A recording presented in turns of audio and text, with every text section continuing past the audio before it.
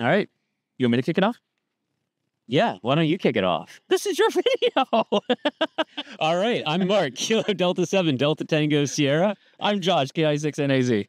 And today we're going to be talking with Dylon Mutt, the president of the W6TRW Amateur Radio Club, about how to have your first couple CW contacts on the air. I'm Dylon Mutt, N6MX. And like Mark said, I'm president of the W6TRW Club this year. So Dylon, you've been spending a lot of time learning CW and doing listening practice. What do you want to know about how to actually put that to use? I'm still pretty new to it. I've only made a couple of contacts so far, and it's been both times with you there to guide me or to give me some advice in some way. On my own, I think it would be completely different. I've practiced with MorseRunner and different apps to try and learn CW, so I'm okay there. Some of the struggles that I'm currently facing are trying to focus on what to say in an exchange while talking with someone. Also coping with maybe a faster speed than what I'm currently at, and how do I break into those people? And then also my radio, which is an ICOM 705, does not have a CW decoder in it. So I don't have the advantage of having something that can help me along the way if I'm on my own. Why are you handing me the mic? He's the one that does CW. I'm here for moral support other than be an idiot. And just try it, right? Give yourself the confidence to just do it, right? But the big thing is nobody that you're working, right, that you're trying to operate with is going to be upset if you like screw something up. They're just going to be like, yeah, they could probably tell that you're not a super strong operator like me. That they just chalk it up to not a big deal. That's the first thing. But you actually do this stuff. You come out here and make contacts, right? Yeah, and I'm not a particularly good Morse code operator either. I just have a high tolerance for embarrassing myself. He says that, but he was doing fantastic earlier. But, I mean, look, if you get Morse code really wrong, nobody will ever know who you were. Yes. But if you only get it mostly wrong, people are just going to be really excited to hear somebody new, and they're going to come back and say, again, or they're going to send a question mark. They're going to work with you, and they're going to make sure that you get that contact because people are so excited by new operators. Do you have a home station, HS station? No, I mostly come out portable or use our club shack. So hunting POTA and SOTA has been a way for me to practice a lot when I'm at home. But you could go to any park or your club's ham shack, and you can work people that way, because then you can have like a printout of what the common exchange is. And I found most of the time, this is me, spoiler alert, not knowing what I'm doing, I'm really only looking for like my call sign back to me to know that they heard me. And then a number, like 3 numbers or a 5NN repeated. And then I'm like, okay, we're good. Because that's all you really exchange. POTA, sometimes they do the state, right? They do the state in the exchange. But yeah, Thomas Witherspoon has a video on the exchange. Really simple. You can look the exchange up online. I mean, what do you do? Are you just used to it, right? You just know the exchange now, or what do you do? So when I got started, I was very bad at Morse code. I got licensed at 13 words a minute way back in the day. Oh, wow. Okay. Yeah. And then I 90s. Yeah. And then I didn't use it for over a decade, and I basically forgot how to operate Morse code. And I'd never operated in the field. And so when I started relearning Morse code, one, I had an Elmer who was very patient and would do practice sessions with me. But two, the nice thing about hunting POTA is you don't even have to get their call sign, technically speaking, because they'll log you. So that's true. Yeah. You don't have to log them. They submit the logs. They submit the logs for you. So I would see in my own profile, did I get the contact? If they got my call sign and logged it, that meant that it worked. Yes. Yeah. Oh, okay. Yeah. So my first month, Fire and forget of ham radio. Fire and forget. My first month of hunting POTA, I was just absolutely terrible. So as you start actually getting it into the logs, you're like, oh, I did it this time. Yeah, I was like, oh, they got me. Okay. The other thing, as far as practice, you said you're using MorseRunner. Mm-hmm. I've not used that. Have you used that before? I actually have used MorseRunner. What is it, like Temple Run for Morse code? It's like a contest simulator. Oh, okay. I have heard of that. It gives you pile-ups and QSB, and I mean, if you're doing it at that level and practicing, that's pretty good. That's really good, actually. Have you? I'm new at it still, so I'm just practicing. Mark got me onto it, and I downloaded it. So see, I learned something today too. Thank you. Appreciate that. Have you joined like Long Island CW Club?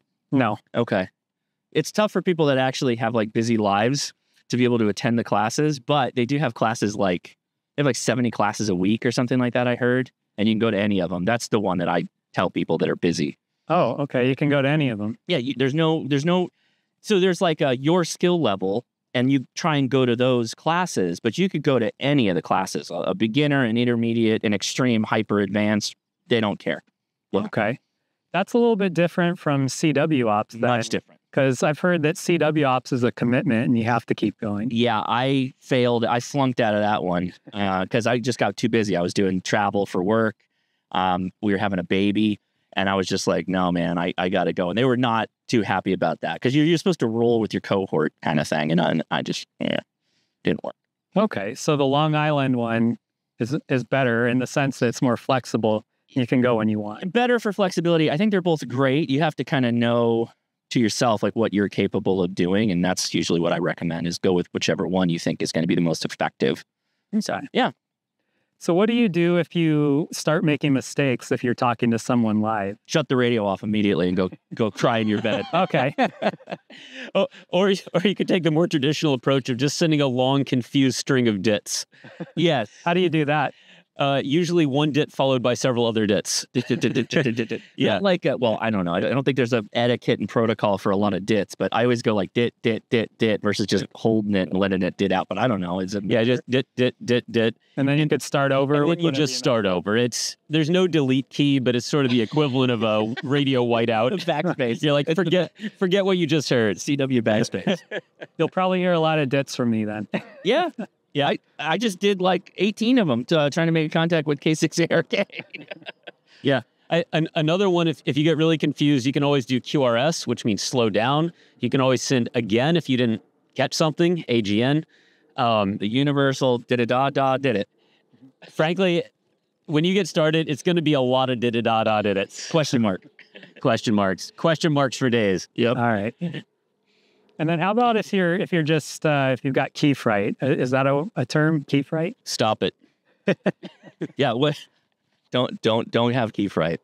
I don't know how you what is it? 2 shots of tequila, and then you really get to show off the dit. No, I don't know that there's a good way around it other than you just have to tell yourself it doesn't really matter. Like there's nobody that's coming to your door like, you did bad Morse code on Tuesday. Nobody cares that much, right?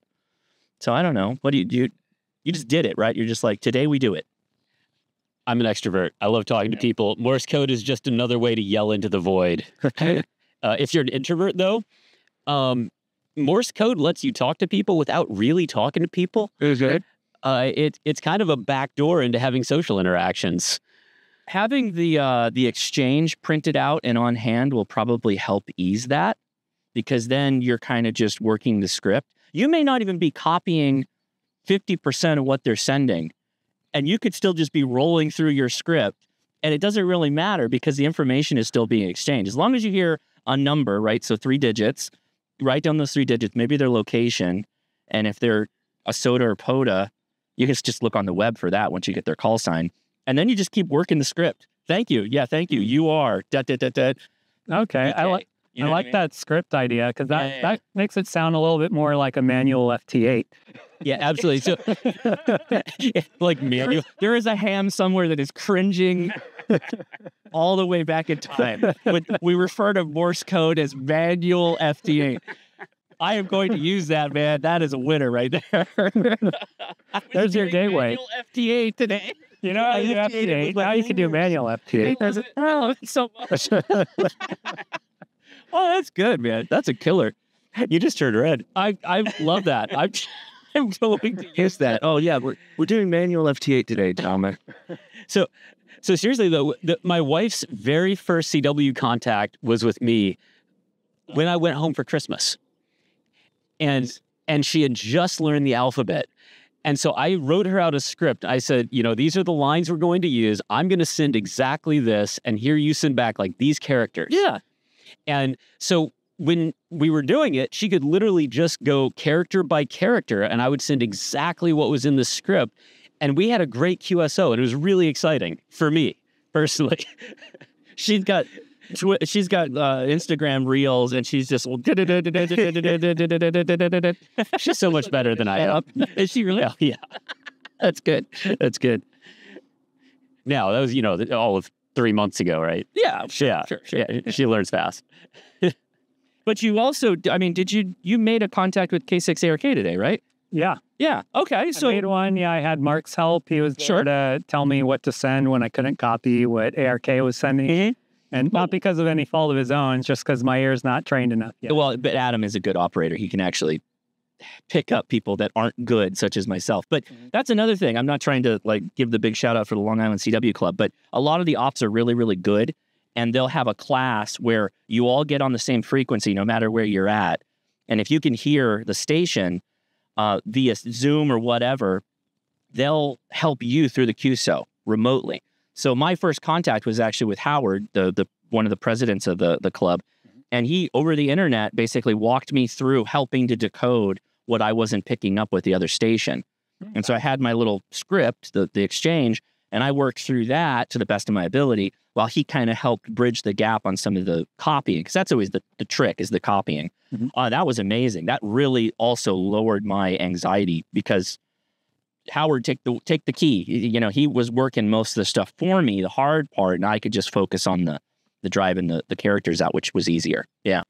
Would you also recommend having a Morse code translator sheet, like cheat sheet on the side? It feels like whenever you tell me what you think, but it feels like training wheels a little bit, that you might have a hard time freeing yourself of. Okay. But I don't know. What do you think? Because you run it. You really want to do instant character recognition. Yeah. So I didn't actually have a decoder until I was good enough to not need it. Okay. And at that point, then if I'm operating, I'm talking to my friends, I get distracted, then maybe there's some characters on the screen and it can save me asking for a repeat. But I don't use it if I don't absolutely have to. Okay. Yeah, oddly enough, that was what Ray Novak told me. He's like, the reason why we don't put a CW decode in our radios is because it's a crutch. And he's not wrong. I mean, it's something that you should learn the characters and focus on decoding them as quickly as as best you can, without a tool to help you, right? Because then now you've added that extra step to look at the screen, read that, write it down, versus it just going straight through, almost like a language, right? Like you learned a word versus I have a universal translator that's giving me the word I know and I'm writing it down, right? That was always what I was told by many hams. Many hams have told me that. So yeah. I actually have a cool example. One of my friends and one of the good chasers around here is losing some of his sight. And one of the things Elecraft did for their blind operators is they built in Morse code menus. So you can use the Elecraft radios if you are fully blind by listening to the menu system. Wow. That's pretty cool. I don't know. Do you feel like you're ready to get back on the air? Yeah, let's go. I love it. Good job. Thanks, guys. Go team. Woo!